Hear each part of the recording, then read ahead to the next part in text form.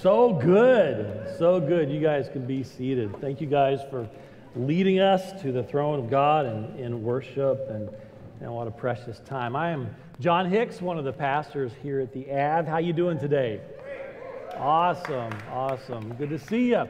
If you got a bulletin, inside that bulletin is a place to follow along with today's message. I think you'll see some things that are beneficial for you. I want to begin with a confession. And before you get too excited, it's not that juicy, okay? But it is serious. I struggle with prayer. I struggle with prayer. And that's not a good thing for a pastor, right? We're supposed to be like the special ops guys when it comes to prayer. But I struggle with it. And it's not that I don't believe in prayer. It's not that I haven't experienced some pretty amazing answers, but I struggle with it. And when Casey asked me a month or so ago to preach today on prayer, my response was twofold. Number one, I was really excited because I love preaching on prayer, and then in the same breath, it's like, oh, I'm so unfit to preach on prayer because of my struggles with it. Can anyone identify with that? Have you ever told someone you're going to pray for them, but then you didn't do it? Let me see your hands. Okay? You ever posted on Facebook, praying for you, or you're in my thoughts and prayers, whatever that means, and then not follow through, right? And you really, maybe you really sincerely meant to pray, but then life happened, and you just forgot about it. That happens, doesn't it? Ever start to pray about something and maybe you kept it up for a while and then you gave up because maybe you forgot about it or the answer was slow in coming, or maybe God didn't do what you wanted him to do when you wanted him to do it, and so you just quit. I really identify with Jesus' disciples on the night he was betrayed. The very night before his crucifixion, Jesus went out into the garden to pray. He took his closest followers with him further into the garden. And he said, you guys, I want you to stay here and pray. I'm going to go a little further to pray. And so they got their spot. He went a stone's throw distance away, got his spot. He came back, and guess what they were doing? Sleeping. You know how many times that happened? 3 times. This is the night before Jesus was crucified. This is the night he was agonizing to the point of death. This is the night that he was sweating drops of blood. This was a really hard night, and he asked his closest friends and followers to pray, and he got upset. He said, couldn't you guys hang out just 1 hour and pray? He was frustrated. But then he said something that I lean into, and I want us to lean into today. He said this. He said, the spirit is willing, but the flesh is weak. That's where that comes from, by the way. The grace and compassion that Jesus had for his followers as they struggled with prayer. The struggle is real. Amen?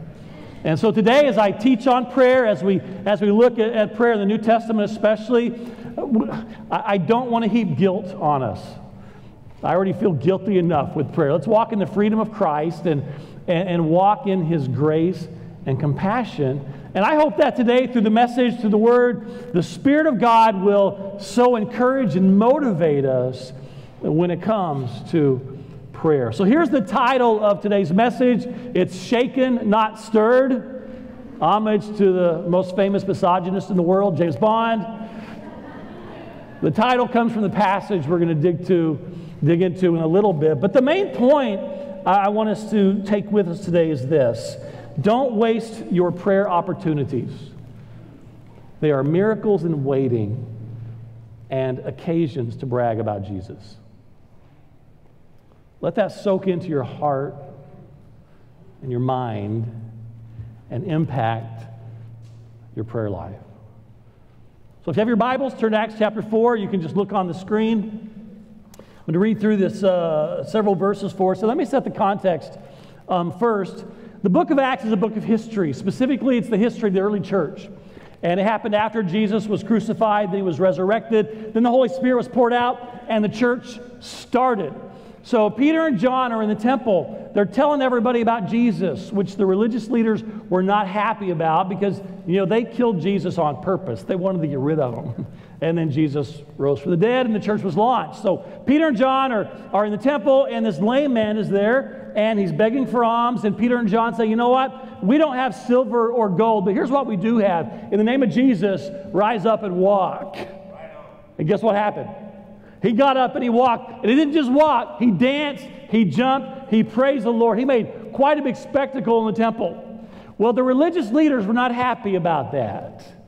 So they took Peter and John, they arrested them, kept them overnight in jail. The next day they brought them out, they interrogated them, they threatened them, they interrogated them some more. They warned them, they said, listen, you stop talking about Jesus. And they said, you know what, we can't stop talking about Jesus. We've met him. He's changed our life. He changed this man's life. We're not going to obey you. We're going to obey God and keep talking about Jesus. So they were threatened again and released. This is what happens on their release. Everybody got the context? All right, here we go. Then they called them in again, commanded them not to speak or teach at all in the name of Jesus. But Peter and John replied, which is right in God's eyes, to listen to you or to him, to God. You be the judges. As for us, we cannot help speaking about what we have seen and heard.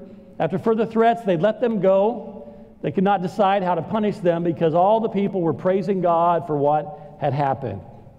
For the man who was miraculously healed was over 40 years old. On their release, Peter and John went back to their own people. That's the church, okay, the Christians. Went back to the church and reported all that the chief priests and the elders had said to them. When they heard this, they raised their voices together in prayer to God. Sovereign Lord, they said, you made the heavens and the earth and the sea and everything in them.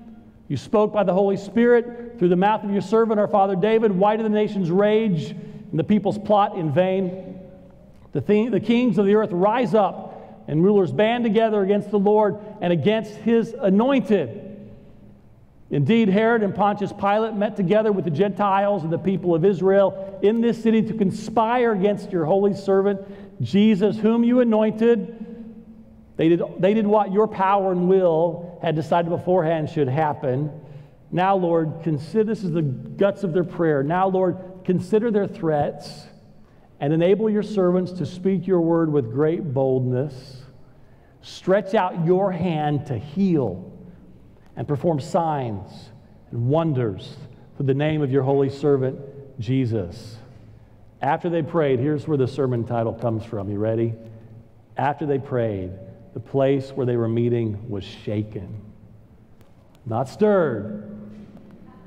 Shaken. And they were all filled with the Holy Spirit and spoke the word of God boldly. Isn't that awesome? Let's pray together. Our Heavenly Father, we thank you for this church. We thank you for the worship we were able to enter into. Father, we thank you for your word and for Jesus, who he is and what he's done for us. And now as we look at prayer, we invite your Holy Spirit to speak through this message, through your word. And we pray that you would do more than stir us. We pray today that you would shake us for our own good, for the hope of the world, and for your glory. It's in Christ's name we pray. Amen. Amen. All right, so we're in this series about greater works, greater expectations.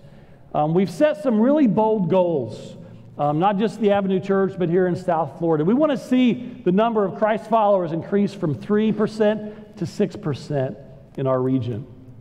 And for the Avenue Church, that we did some metrics and looked at what it means for us. It means that in 2019 and 2020, we will baptize 200 people. And guess what? We're on track. That's awesome, amen? Yes, that's worth a clap. It also means we will add 300 new members. We are far from on track for that. So come to onboarding next month, okay? We got to work on that one. But we're seeing lives changed and transformed for the glory of God. And so Casey looked throughout Scripture and said, okay, The people that God used in Scripture to do these greater works, what was it about them? And so we looked at things like their proximity to Jesus, their perseverance in hardship, the power that they received from the Lord and operated under.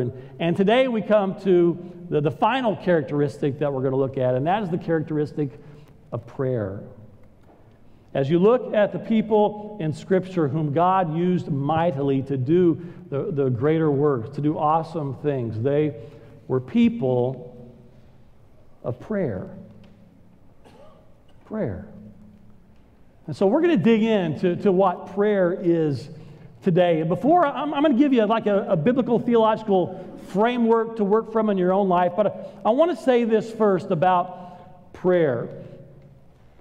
You may or may not know this. I don't know your background or experience with prayer, but prayer, simply put, it comes from a heart that says, I can't, but God can. That's prayer. If you think that you can, then prayer doesn't really matter. In fact, that's probably one of the reasons I struggle and others struggle with prayer. We get in a place where we think, I've got this. I can. But prayer is saying, I can't. God can.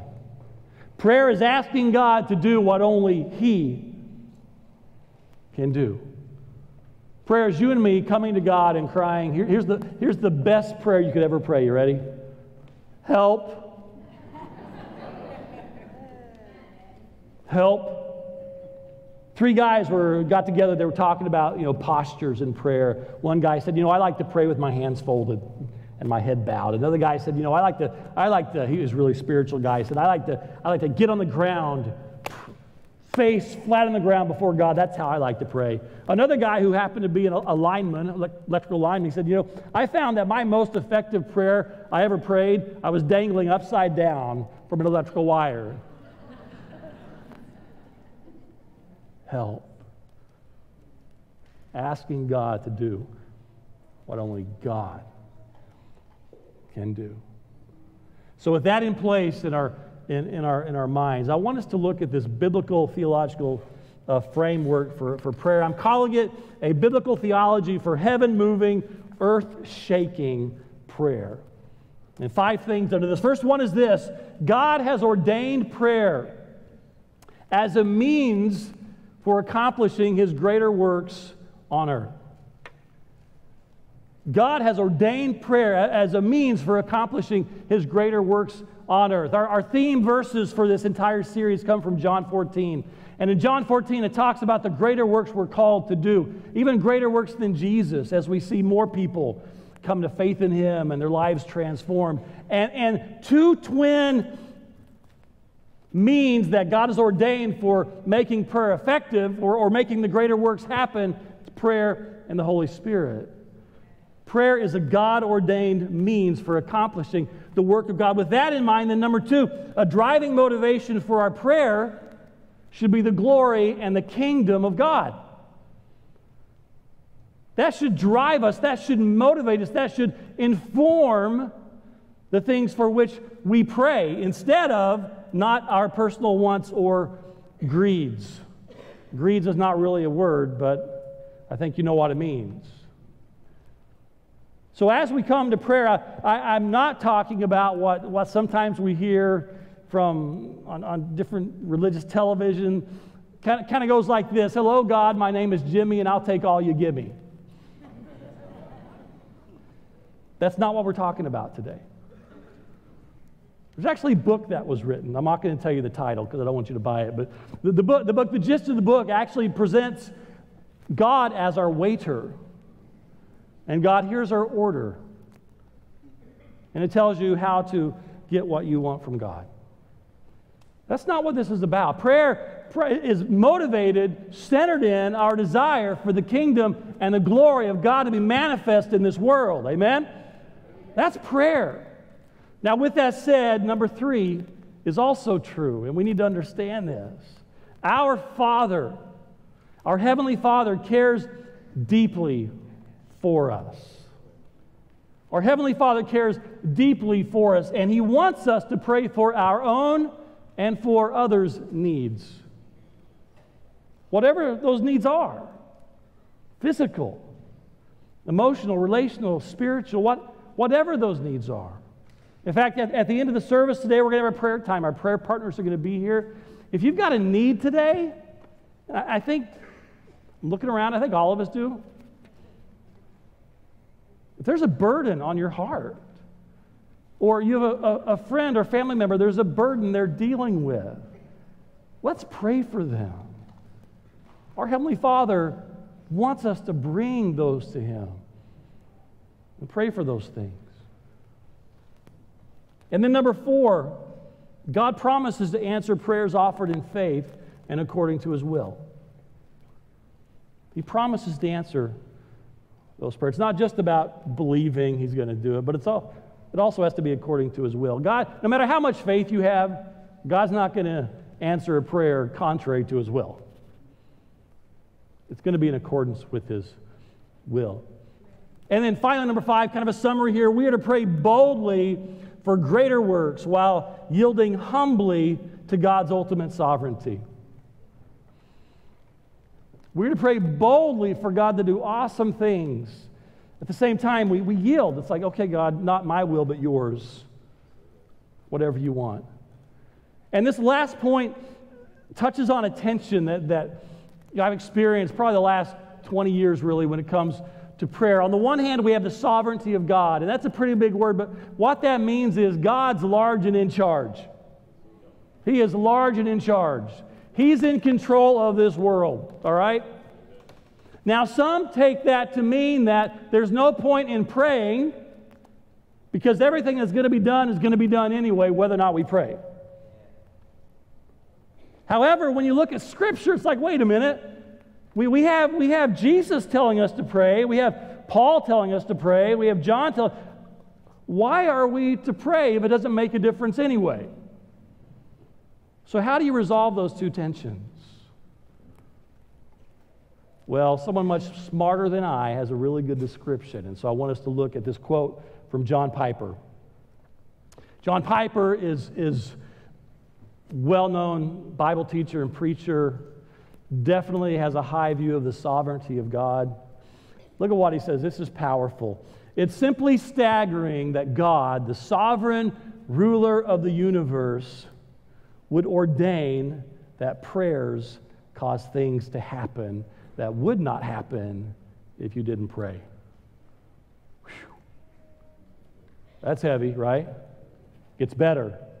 Prayer is a staggeringly glorious privilege to be taken by the sovereign God of the universe who runs all things according to His infinite wisdom and folded into His causality. Okay, I don't know what that meant, but it's pretty good, right? If you are offered the privilege of engaging with God in such a way that your request could bring into being things that would not otherwise come into being, not to avail yourself of that privilege is folly of the highest or the lowest order. Huh. You know what that means? Our prayers matter. Your prayers matter. Your prayers make a difference. Your prayers result in miracles. And it's not because we're some spiritual giant who's learned the secret sauce of how to pray. It's not because we've earned the right to have our prayer answered. It's because the sovereign God of the universe takes our mustard seed-sized faith and He uses it to move mountains. Wow. He gets all the credit and the glory. We just get to go along for the ride. And that's a ride I want to go on. Prayer. That's why I can say, don't waste your prayer opportunities. They are miracles in waiting and occasions to brag about Jesus. So with that foundation in place, let's dig into today's scripture and see what we can learn about how we should pray. And I want to give you several takeaways here. Number one, how should we pray? How to pray these prayers that move heaven and shake up earth. Number one is this: pray immediately and keep on praying. Pray immediately and keep on praying. Back to Peter and John, they healed the guy in the name of Jesus, which is a prayer, by the way. Arrested, thrown in jail, interrogated, threatened, released. Upon their release, right after they were released, guess what they did? Look at it here. On their release, Peter and John went back to their own people, the church, and reported all that the chief priests and elders had said to them. When they, the church, heard this, they raised their voices together in prayer to God. How should we pray? Pray immediately and keep on praying. You know how not to forget to pray for someone you promised to pray for? Stop and pray. Stop, drop, and pray. Right then. Instead of, sounding all spiritual and trying to be caring, which I know is good, instead of, I'll pray for you. So, you know what? Can I pray for you right now? Doesn't have to be a long prayer. Doesn't have to be a loud prayer. Just pray. Stop, drop, and pray. At work. Tomorrow when you go to work.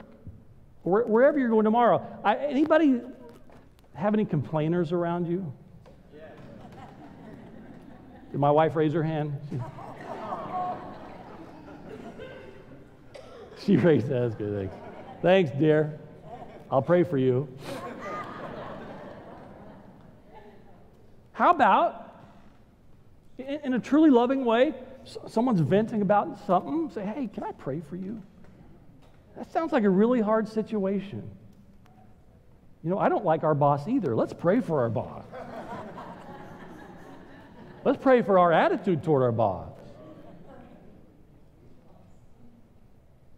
Stop, drop, and pray. Right then. And see what God does with it. This afternoon when you go home, hopefully God is stirring your heart up about something you need to pray for. As a family, even in the car on the way home, say, you know what, let's pray for X. Let's pray for that. And here's the cool thing. Sometimes miracles happen instantly. God answers instantly, which is awesome when you get to be there for that. I got to be present for an instant miracle. I can't tell you the story. My wife said it's gross, but it's a really good story. You can ask me about it later. Sometimes, though, prayers take a long time. And so the Bible tells us to be constant in prayer. Look at this next passage. I love this from Jesus. This is Jesus who writes this. He says, ask and it will be given to you. Seek and you will find. Knock and the door will be open to you. For everyone who asks receives. He who seeks finds. And to him who knocks, the door will be open. Now, here's a cool thing about the Greek language. It's a very specific tense that's used there in the Greek language that the New Testament was written in. Here's what it means literally. And when I share this, you can see why it wasn't put in the translation this way. But literally, it says this: ask and keep on asking, and it will be given to you. Seek and keep on seeking, and you will find. Knock and keep on knocking, and the door will be open to you. So how to pray? Pray immediately, but also keep on praying. Don't give up. Don't give up on your prayer. Number 2, pray urgently. Pray urgently, aware of what's at stake. Look at verse 29. Now, Lord, consider their threats. Enable your servants to speak your word with great boldness. Consider their threats. Ever feel threatened? It's not a good feeling, is it? What were they threatened by? Well, a couple things. They were threatened with jail and persecution. They knew that was coming. Jesus promised that if you follow him, you're going to be persecuted. It's not the funnest promise he ever shared with us, but it's one of his promises nevertheless. But I think a bigger threat was here, and that this is the one that really concerned them, and that was the threat of the gospel being prevented from going forward. That's why they prayed, enable your servants to speak your word with great boldness. We don't want the gospel to stop because the religious and civil authorities want it to stop. We want the gospel to keep going forward. People desperately need the gospel, and God has given us the gospel to take it to them. Amen. And so their prayer had a great urgency about it. Now, what is the gospel? What is the gospel? Are we talking about good music, gospel music? No, what is the gospel? The gospel is the good news about who Jesus is. Let me give you the gospel really simply. God created this world to be a perfect place, and it was. And humankind enjoyed sweet communion with God. It was beautiful.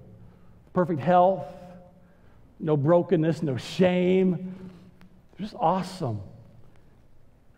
And then man sinned. And sin messed everything up. It brought alienation from God, distance, separation. And when you're distant and separated from God, that allows all the brokenness and hurt and pain to come in. There was death, physical death, spiritual death. And that's the world in which we live today. Have you noticed that this world is not right? God didn't make it that way. Our sin made that happen.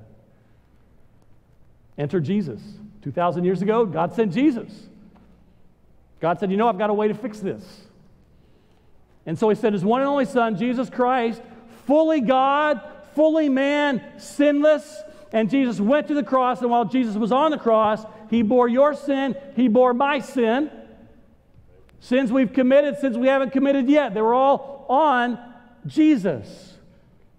And he didn't just bear our sin, he bore the wrath of God. The wrath of God was poured out on Jesus. He was punished in our place so you and I could be forgiven. Doesn't forgiveness feel good?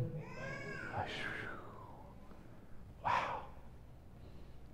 Reconciled to the Father, a new heart, changed from the inside out. And then we get to start walking in that renewing beauty that Jesus brings to brokenness. That's the gospel. That's why we're here. It's all about Jesus. And the early Christians prayed urgently because they wanted the gospel to go forward. Do you know any broken people in Delray Beach? Do you know any broken people? Who's from Boca? Are there any broken people in Boca? I know there's a lot of money in Boca, but any broken people in Boca, right? Rich people are broken too. Do you know that? Any broken people in Boynton? Any broken people in this room today?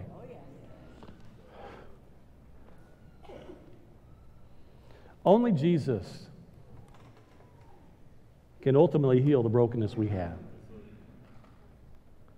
The early Christians believed that. They believed that. And they prayed with great urgency because they wanted to get the gospel out to those who needed the gospel. The kind of prayer that moves heaven and shakes up earth is this kind of prayer that has a great sense of urgency because we know what's at stake. Just a question, just a thought. What would, if the gospel, just the gospel message, if for some reason the gospel message quit going forth just in Delray Beach, what would happen to Delray Beach?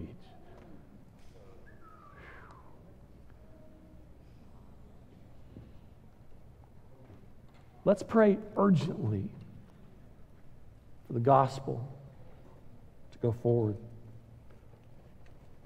Then number 3, pray boldly and expectantly. Pray boldly and expectantly. believing God to answer in big ways. Look again at the scripture. Look at how they prayed. Now, Lord, consider the threats and enable your servants to speak your word with great boldness. Stretch out your hand to heal and perform miraculous signs and wonders through the name of your holy servant Jesus. Is that a big prayer or what? That's a big, bold, audacious prayer. This isn't one of those, excuse me, Lord. Hi, me. I know you're busy running the universe and all, but I have this little thing I'd like for you to do for me. If it's not too much trouble, pretty please. Wasn't like that. This was bold. Lord, consider the threats. Enable your servants to speak your word with great boldness. Stretch. Do you talk to God that way? God, stretch out your hand to heal and perform miraculous signs and wonders in the name of your Son, Jesus. That's bold. Do you think God was offended by that? Like, how dare you guys down there be so bold in asking me to do this? You think God was offended? I think God was like, that's what I'm talking about, church. Bring it. Let's do this. And he did. And look what happened next. After they prayed, they were shaken, not stirred. The place where they were meeting was shaken. They were all filled with the Holy Spirit, and they spoke the Word of God boldly. Now, does this mean we don't pray for small things? No, of course we pray for small things. We pray for whatever. You may have a toe that is driving you crazy. Pray for your toe. We do pray for small things, but with great expectations for God to answer. And then we sit back and we see what God does. How many of you want to be shaken? I've been stirred. Lots of things stir me. I've been stirred a lot in life. I haven't honestly been shaken that much. We're in a church. You're in a church. If you didn't know, we're in a church that is asking God to shake us up. We're asking God to move in our midst in such a powerful way that lives are changed for the glory of God, that Jesus' name is made famous here and beyond, and that Satan is put on notice. That's what I want. Look at this next quote. Love this. Someone posted it on Facebook. It may have been you. I don't know. It was a good quote. I didn't know who the guy was who said it, but he's a Methodist minister from like a century ago.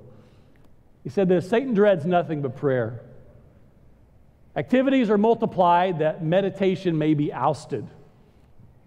Organizations are increased that prayer may have no chance. The one concern of the devil is to keep the saints from praying. He fears nothing from prayerless studies, prayerless work, and prayerless religion. He laughs at our toil, he mocks at our wisdom, but he trembles when we pray. Don't you want to see Satan quaking in his smoldering boots? You know? Like a schoolyard bully put on notice. So we're praying, Satan. We're praying. So pray boldly and expectantly, seeing what God's going to do. And then number four, pray restfully. Pray restfully.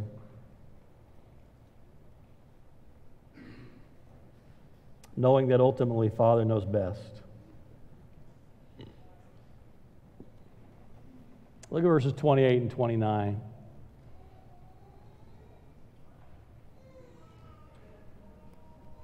This goes back a little bit in their prayer. It says, they did what your power and will had decided beforehand should happen. Meaning the religious leaders. The religious leaders put to death Jesus. They thought they were winning. Don't you like that? It was all part of God's plan. Verse 29, now, Lord, consider their threats and enable your servants to speak your word with great boldness. These two verses touch on the tension that we talked about earlier, the tension between the sovereignty of God, who's large and in charge, and then the tension where we're called to pray that God would act. And so they acknowledge this tension, verse 28. They acknowledge the sovereignty of God, even over the crucifixion of Christ. But then they ask God to act on their behalf, and God did in a big way. And I wish God always answered my prayers in a big way.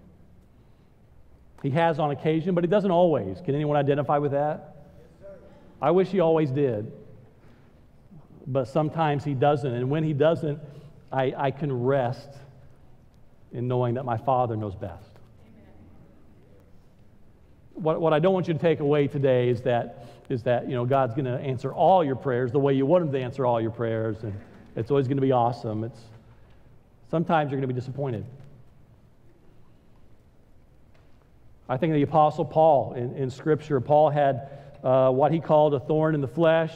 We don't know what it was. Lots of theories as to what the thorn in the flesh was.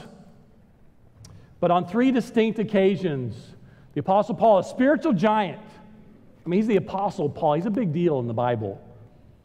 3 times he said, Lord, remove this thorn from me. You know what God said? No. He said no. He said, my grace is sufficient for you, and my strength is made perfect in your weakness. Paul got to keep the thorn, but he got more of Jesus too. I would have rather lost the thorn and got more of Jesus. But Paul ended up resting in the fact that his Heavenly Father knows best. Sometimes God answers our prayers the way we want Him to answer our prayers, and we're like, yes!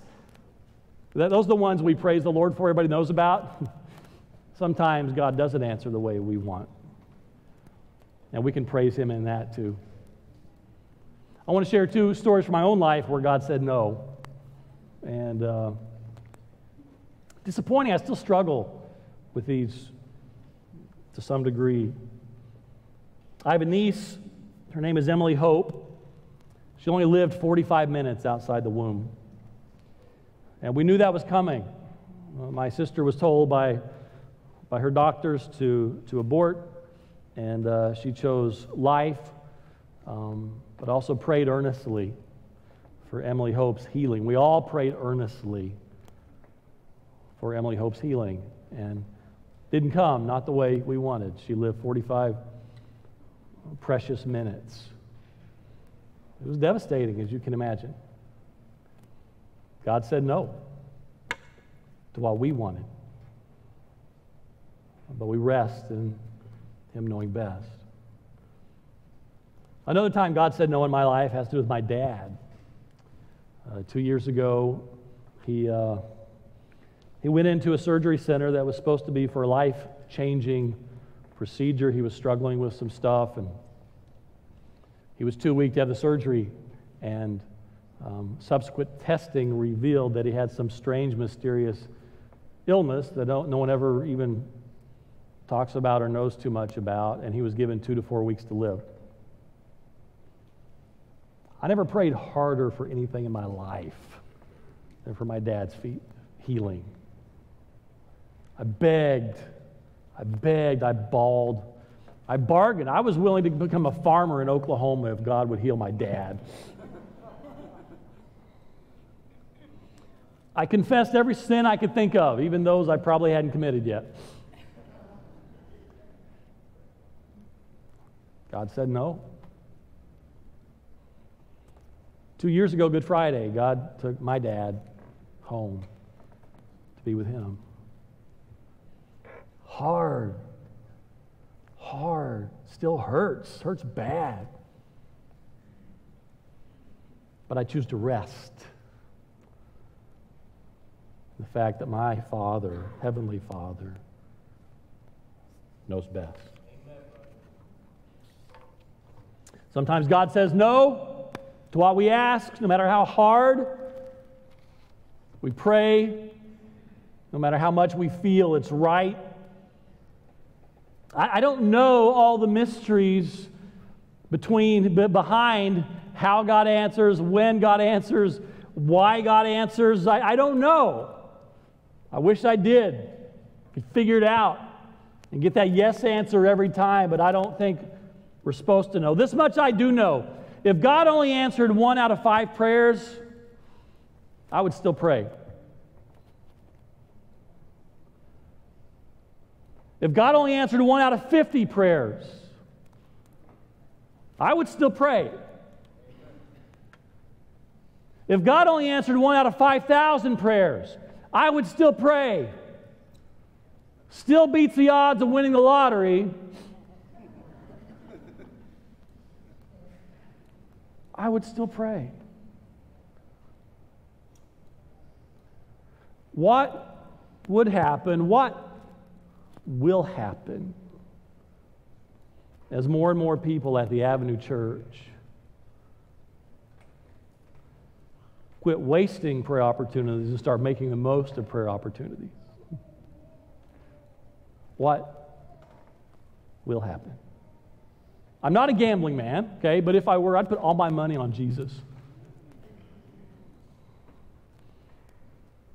Stepping into our midst, shaking us up for our glory, or our good rather, His glory and the hope of the world. Amen? You guys ready to pray? And I mean that. Let me ask the worship team to come on up, and our prayer teams as well, as you guys will they'll line up around the front, our prayer partners. What do you need prayer for today? What's God stirred up? What's He reminding you? What burden did you bring in here with you today? And bring that, and let's pray for that. And let's see what God's going to do. Do you know someone who needs God to step into their life? Let's join together in praying for them. And then step back and see what God's going to do. Let's stand together. And you come and you pray.